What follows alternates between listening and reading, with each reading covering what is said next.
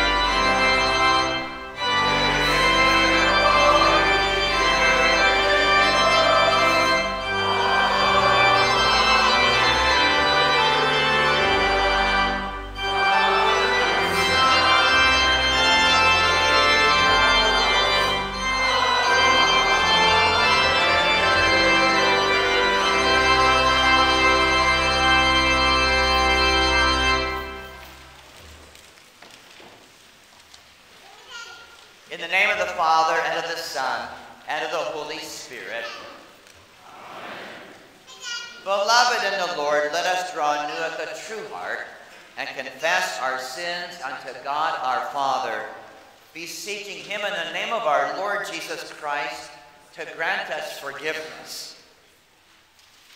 Our help is in the name of the Lord. I said I'll confess my transgressions unto the Lord, and you forgave me iniquity.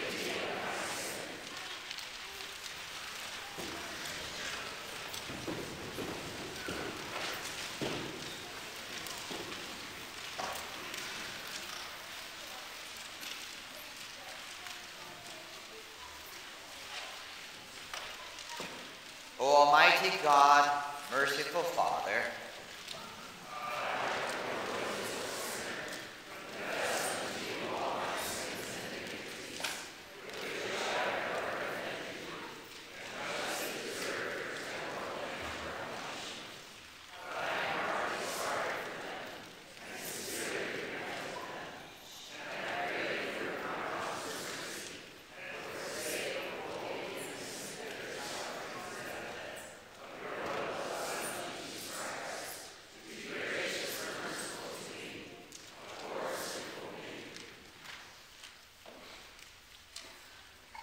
upon this your confession, I, by virtue of my office as a called and ordained servant of the word, announce the grace of God unto you. And in the stead and by the command of my Lord Jesus Christ, I forgive you all your sins in the name of the Father, and of the Son, and of the Holy Spirit. Amen.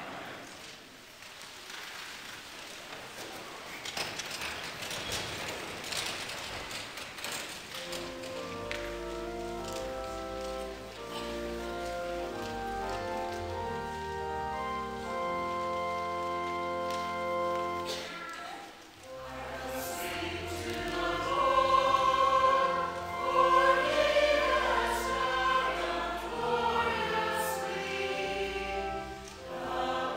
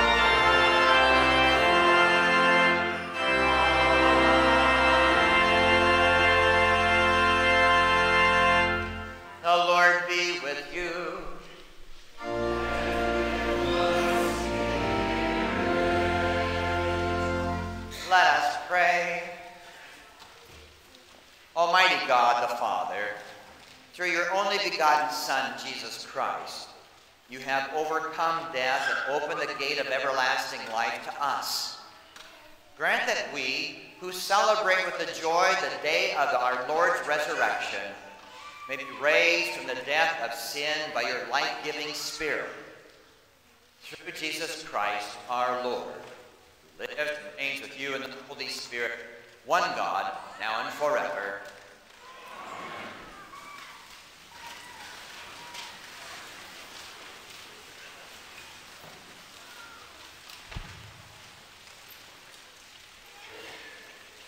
The Old Testament reading for this resurrection of our Lord festival is from the book of Isaiah, chapter 65.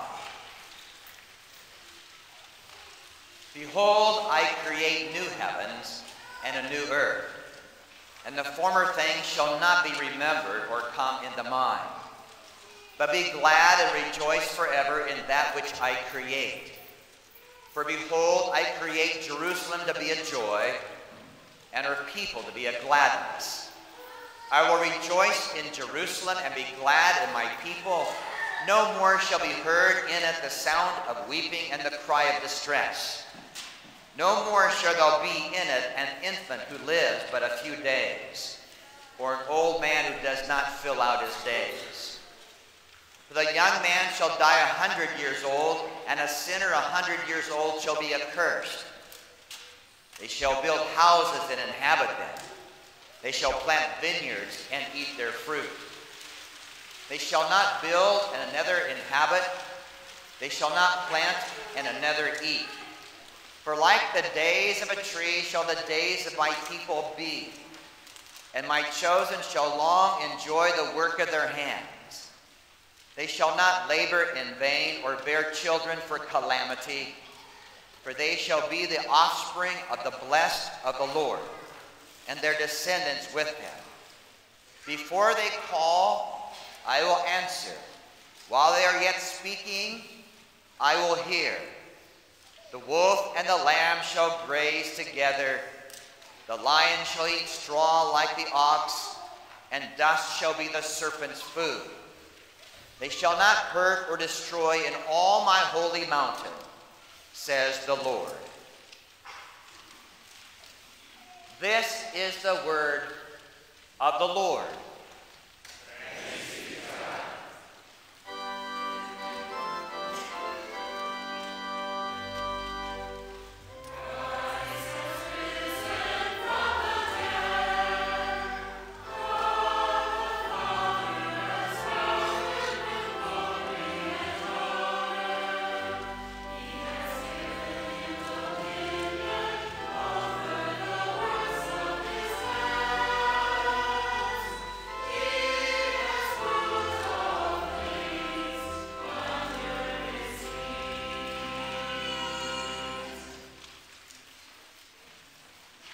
The epistle reading is from 1 Corinthians 15.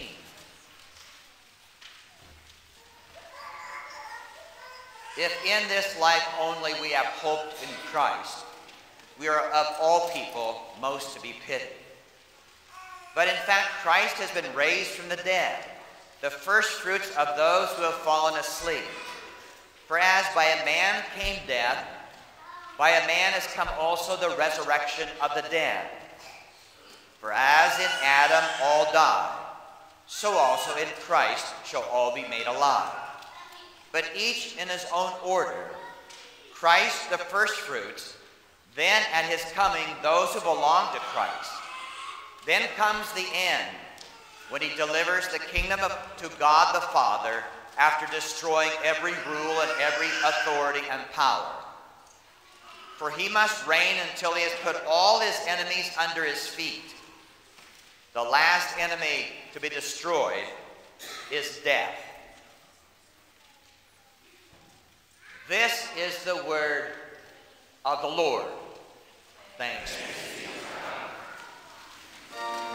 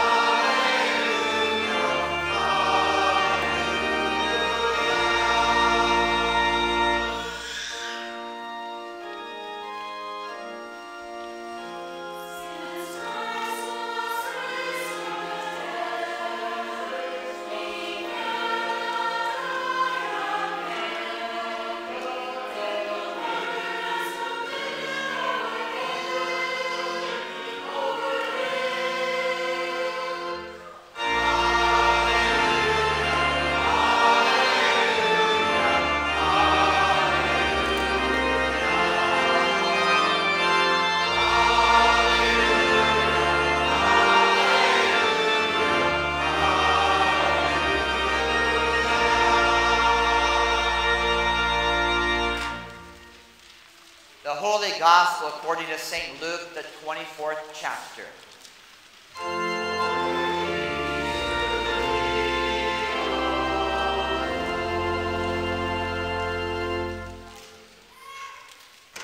On the first day of the week at early dawn, they went to the tomb, taking the spices they had prepared. And they found the stone rolled away from the tomb. But when they went in, they did not find the body of the Lord Jesus. While they were perplexed about this, behold, two men stood by them in dazzling apparel. And as they were frightened and bowed their faces to the ground, the men said to them, "Why do you seek the living among the dead? He is not here, but has risen. Remember how he told you while he was still in Galilee, that the Son of Man must be delivered into the hands of sinful men and be crucified, and on the third day rise?" And they remembered his words. And returning from the tomb, they told all these things to the 11 and to all the rest. Now as Mary Magdalene and Joanna and Mary the mother of James and the other women with them who told these things to the apostles. But these words seemed to them an idle tale, and they did not believe them. But Peter rose and ran to the tomb. Stooping and looking in, he saw the linen cloths by themselves, and he went home marveling at what had happened. This is the gospel of the Lord.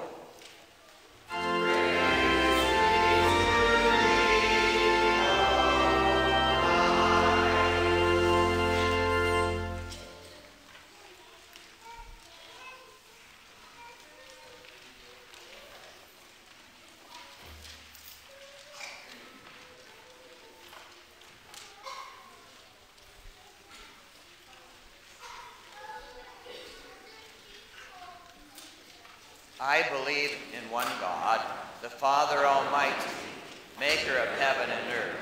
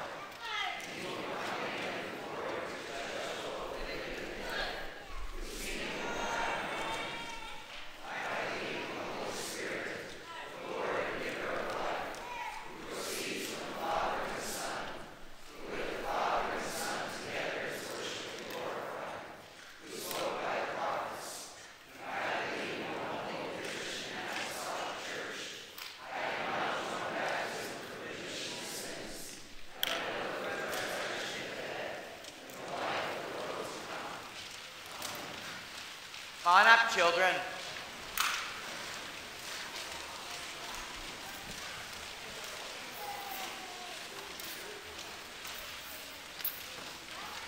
Bring your offerings to Jesus.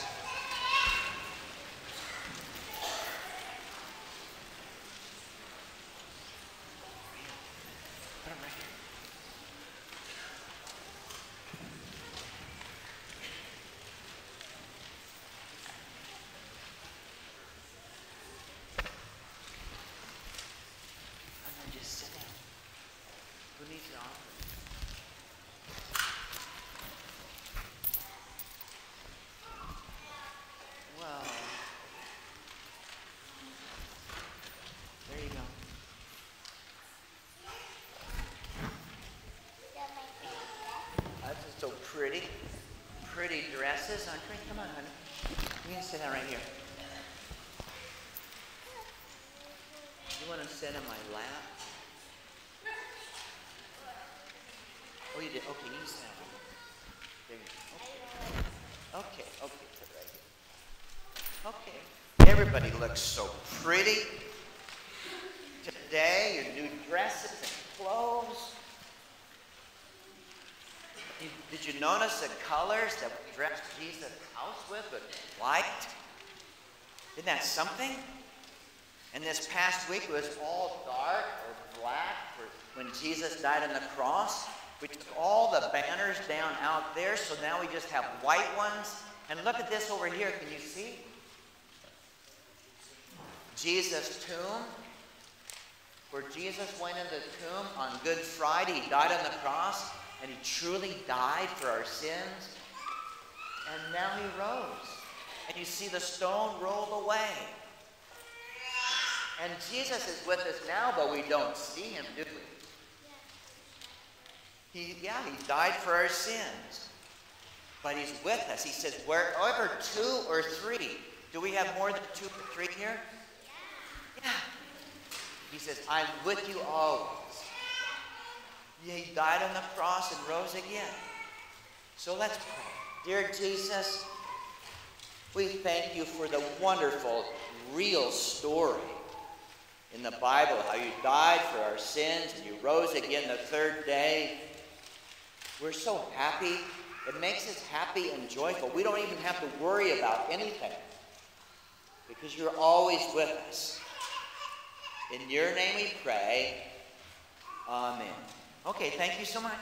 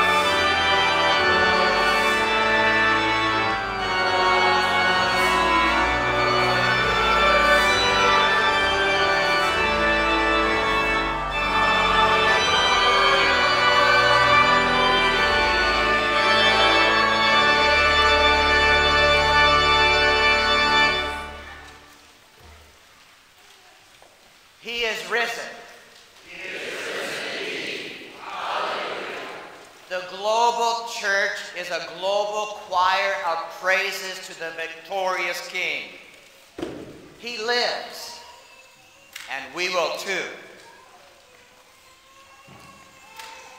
But Jesus, I have a complaint. Another one, Pastor Golter? I hear that you complain a lot. I hear this from others. I know, Lord, I tend to be a complainer. You are very patient with me. But I have this complaint this morning. Why don't you just take us to heaven? Continue, Pastor Golter. Let me hear your reasoning. Oh, Lord, we know that you are the only true God.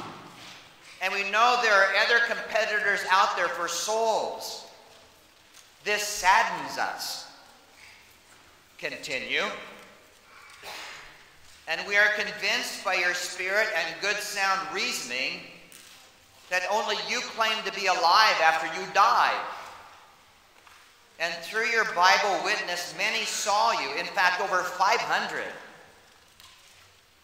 No one ever saw Buddha after he died. No one ever saw Muhammad after he died at 61 years of age. My Lord, I can't believe how tens of thousands still visit Medina, Saudi Arabia, every year to visit Muhammad's tomb. As Christians, we don't do that. Continue, Pastor Golter. I'm being patient, for this is quite the lengthy rationale. Get to the point, would you? If I may, dear Lord Jesus. It's quite something that in your holy book, you had 18 different prophets between the 10th and 4th centuries BC predict your birth, life, death, and resurrection. And it all came true. Pastor Golter, don't you know that I don't lie? I wrote the book, remember? I say what I mean and mean what I say. I write history and fulfill history. Continue, Pastor Golter. I'm waiting for your point. May I press this a bit further, Lord? We know that other historical figures, such as Homer, whose Iliad is backed by 1,800 manuscripts. But this is so small, Lord, compared to the 25,000 New Testament manuscripts. So, dear Lord, besides your certain promises of your death and resurrection, plain reasoning is overwhelmingly convincing that you are the only true God as the way, the truth, and the life for all sinners. So, dear Lord, we know you want more Christians. We get that. But you have not taken us to heaven. Why don't you just snap your fingers and produce a boatload of believers, and that's that? Just get on with it. Finally, Pastor Golter, please get going. Well, since you defeated death, why do you leave us here to still die? We suffer COVID. We suffer heart disease. We suffer high cholesterol. We suffer stress. We suffer harsh words.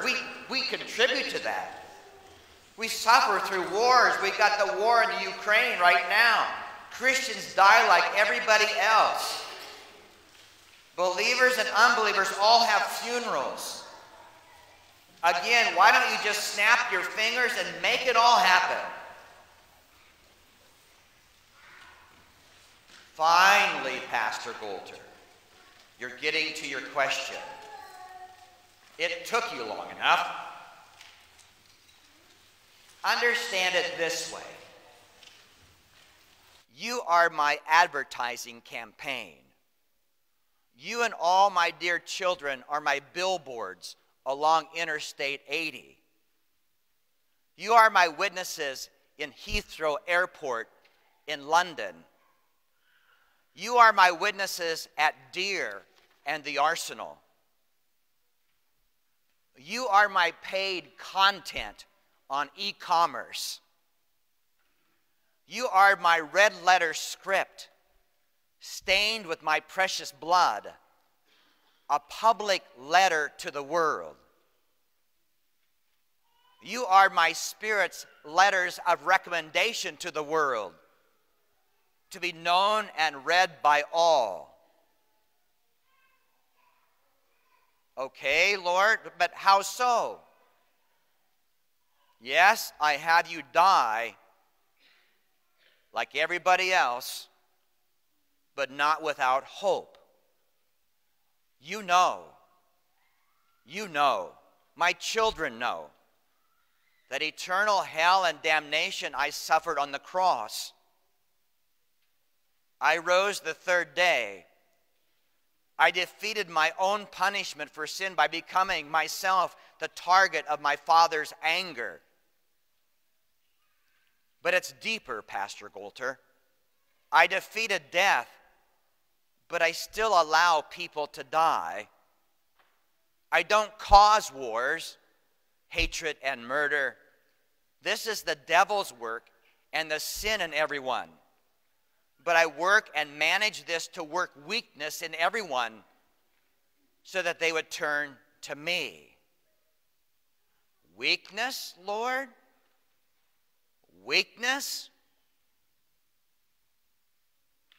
For when you are weak, and all the things people trust in, gravitate to, put their confidence in, more money, more power, more prestige, then I am the one who is everyone's strength and hope and Savior. I am the world's only hope. They are to turn to me and live. That's why I left my body scarred in my resurrected body.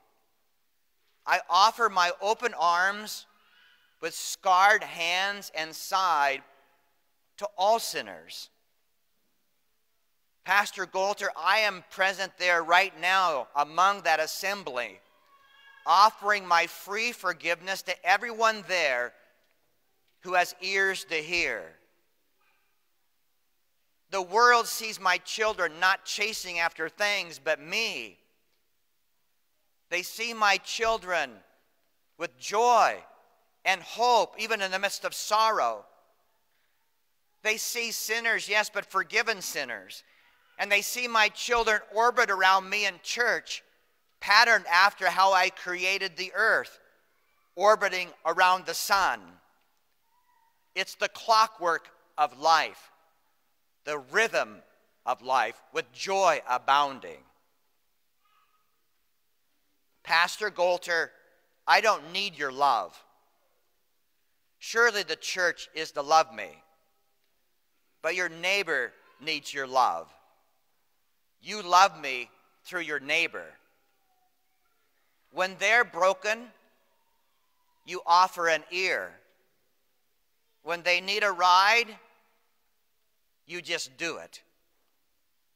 My children offer prayers to me to help others, and I work that out.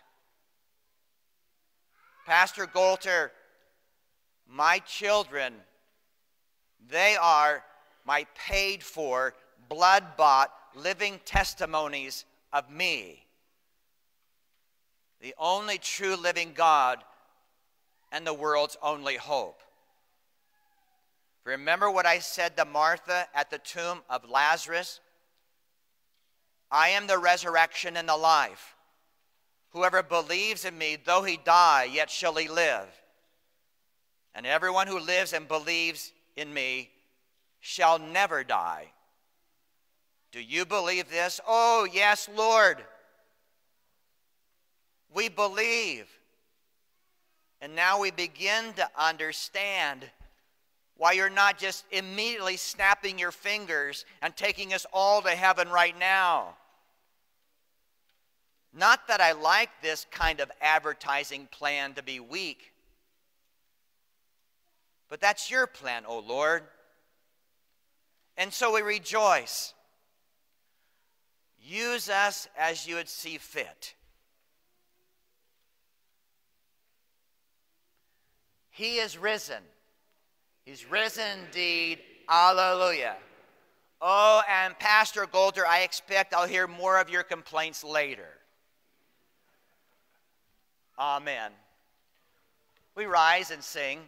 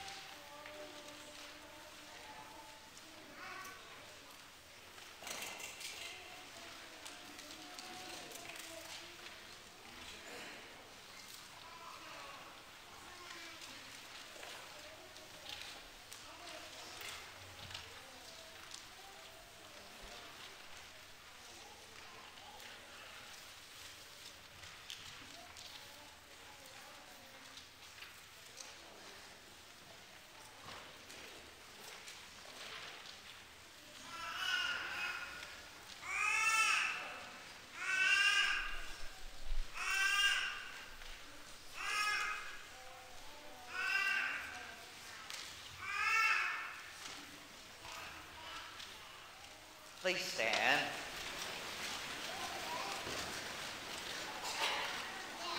In peace, let us pray to the Lord. For a holy fear at the glorious resurrection of Jesus Christ, that we would tremble no longer before the grave, but rejoice and live in the truth of his power to save, let us pray to the Lord. For the church, that by God's Spirit we would hold fast to the word preached to us and, receiving it with joy, take our stand in it and be saved by it. And that God hinder all who would sow doubt into our hearts, granting us courage to confess its truth in our life and conversation. Let us pray to the Lord.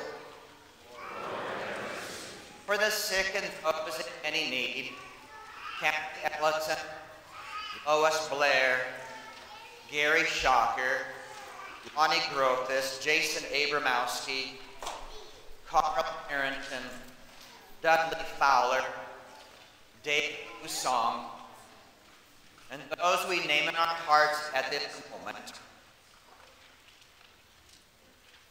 that the dawning light of the new creation in Christ would sustain them in faith, and that, according to God's will, would be granted renewed health as a foretaste of their eternal healing in them. Let us pray to the Lord.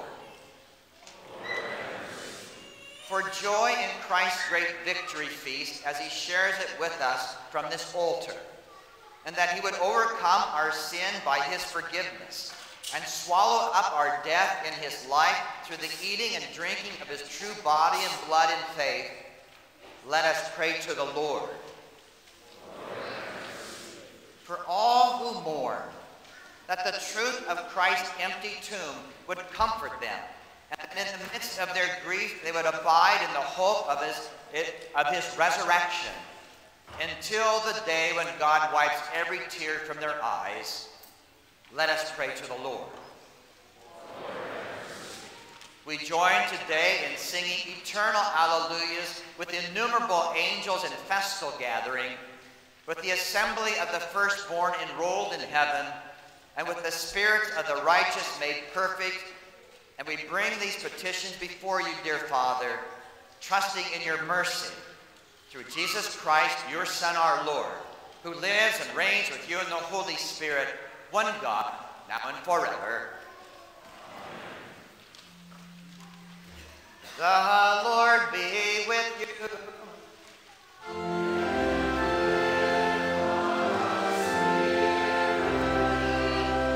Lift up your hearts.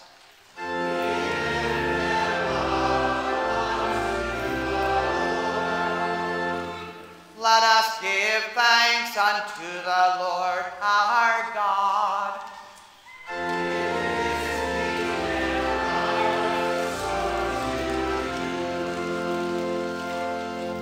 It is truly meet, right, and salutary that we should at all times and in all places give thanks to you, Holy Lord, Almighty Father, everlasting God. And most especially are we bound to praise you on this day for the glorious resurrection of your Son, Jesus Christ, the very Paschal Lamb, who was sacrificed for us and bore the sins of the world. By his dying, his destroyed death, and by his rising again, he has restored to us everlasting life.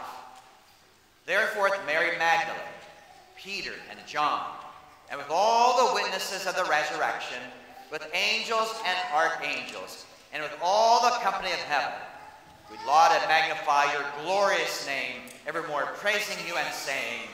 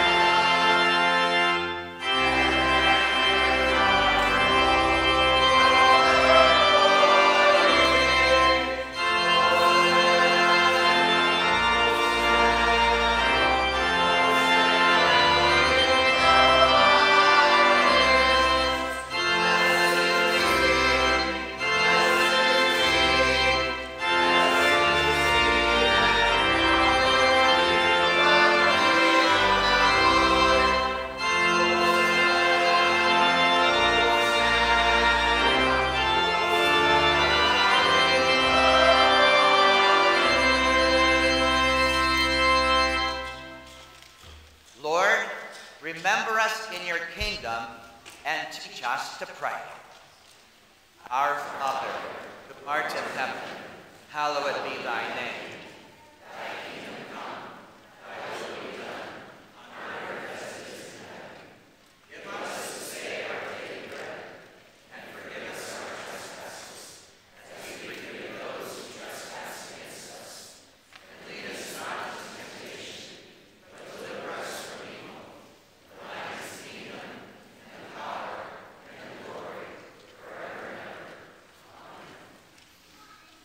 Our Lord Jesus Christ, on the night when he was betrayed, took bread.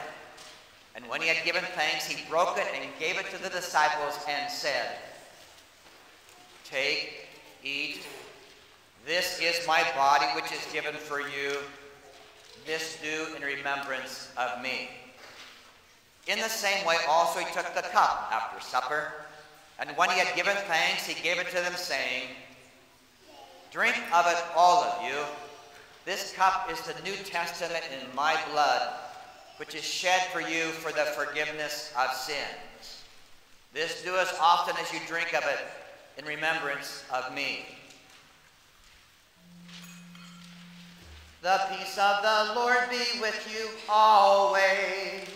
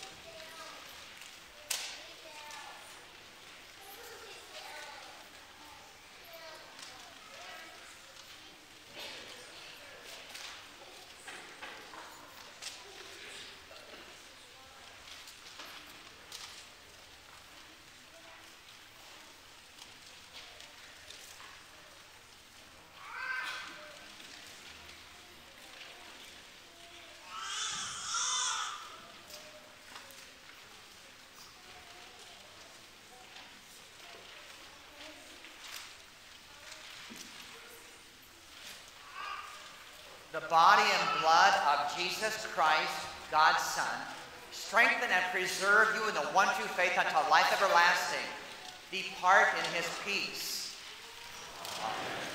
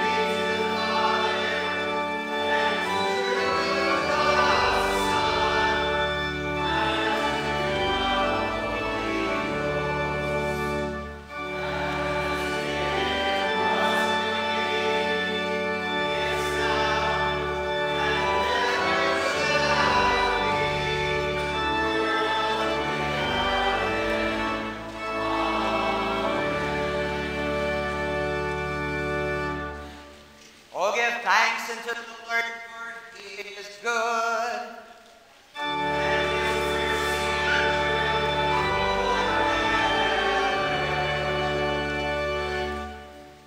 Let us pray. We give thanks to you, Almighty God, that you have refreshed us through this salutary gift.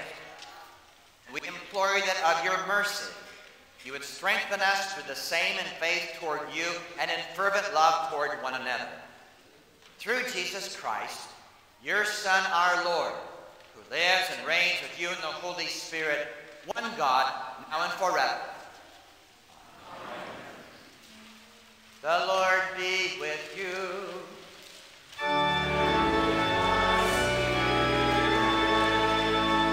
Bless we the Lord.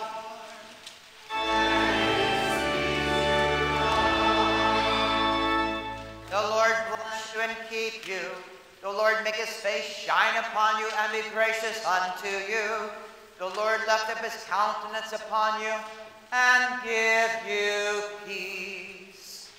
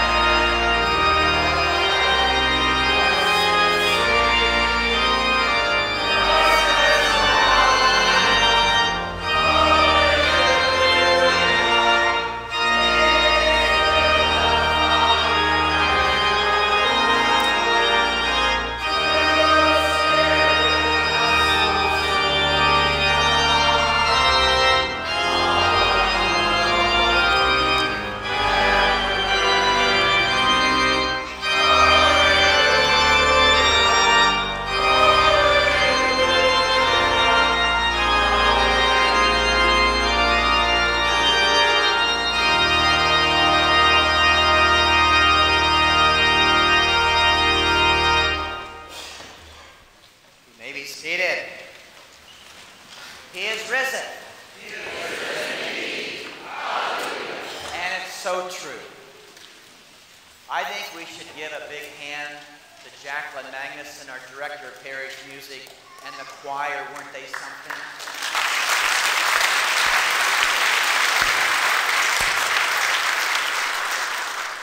Applause to our king, of course.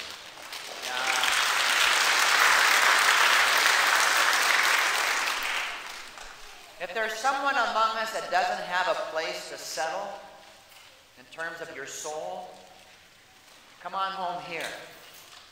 We would welcome you with open arms. Just an update on calling of an associate pastor. We're going to have a congregational meeting next week at 9:30 on Sunday morning, so keep that in your prayers. There's 2 pastors' names that will be brought forward. You can do your research. But consult our Lord. Okay, God's peace be with you.